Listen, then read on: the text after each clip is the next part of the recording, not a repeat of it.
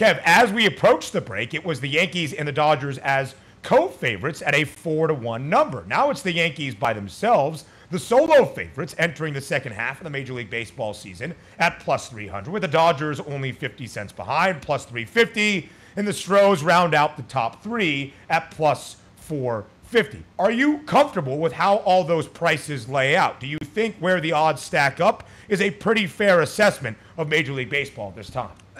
So I think the top five is accurate. I think that's exactly who the top five should be. Should Toronto be sixth? No. They've not earned that. But what we do know is, of course, the deadline can always shake things up. The one thing that I'm trying to get a read on right now is Juan Soto is dominating the Major League Baseball conversation, is how many teams could become the favorite upon acquiring Soto. Yankees are the favorite. If they bring him in, they stay.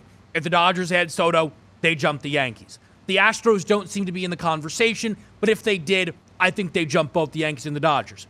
Do the Mets and the Braves, even if they are reportedly unlikely to legitimately be in the mix because they are in the same division as the Nationals, would adding Juan Soto make them all the way up the board to World Series favorites?